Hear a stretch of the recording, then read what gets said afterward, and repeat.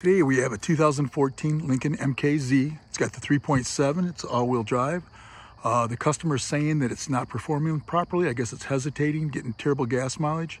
They took it in someplace, it was scanned. They said they need an oxygen sensor upstream. It's bank 2, sensor 1. We're gonna show you where that's located and how to replace it. This is your Lincoln 3.7 motor.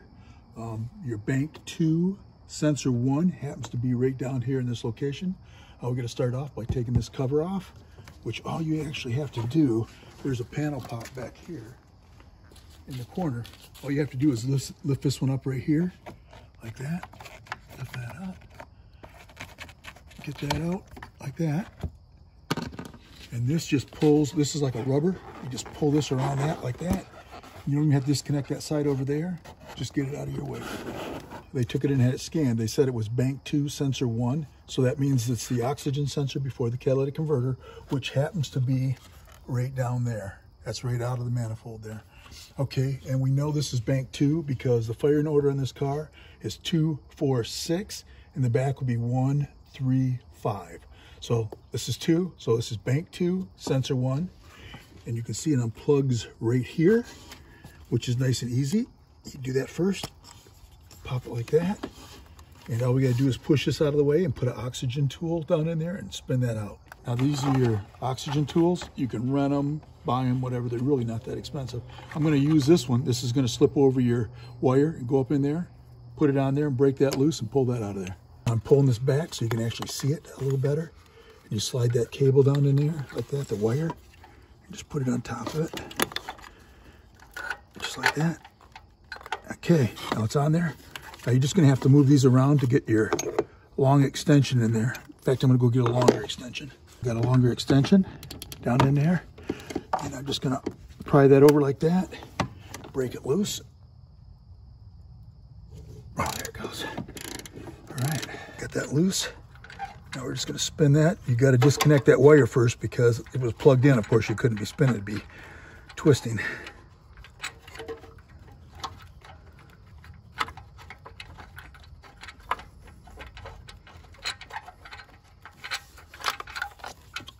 It's almost there.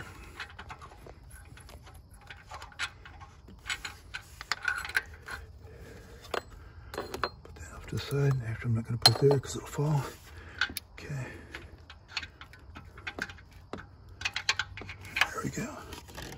Oh yeah, it doesn't look that good. You're going to compare the two. This is the new one. You can tell this one's got a couple 100,000 on it. It actually looks like it's a little plugged up.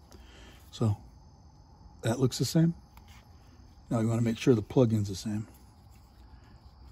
6 in there, there's 6 in there. So those are the same. So we're ready to reinstall the new one. And it's got this ring on it. You want to make sure that's on there. Already put it in. Start it by hand, of course.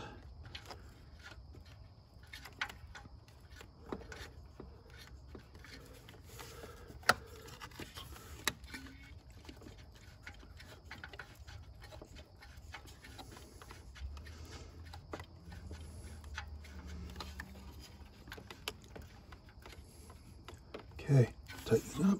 With a new one here, I'm just going to slide that down, pull it back, and tighten it up.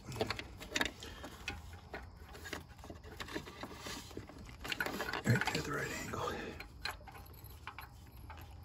Okay, that's on there. Now I got to get the long extension. I might have to pull it back like this so I get a better angle on it. We just got to tighten it up. Pull that over, get it started like that. And now I'm just going to tighten that up.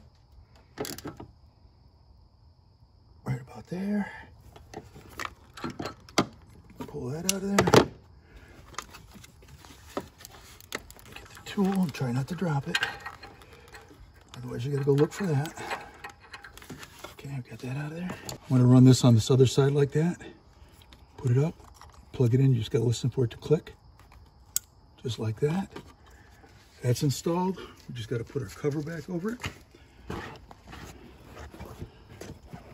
Slide that around like that. The last thing we do is line this clip up, put that in, push that in place.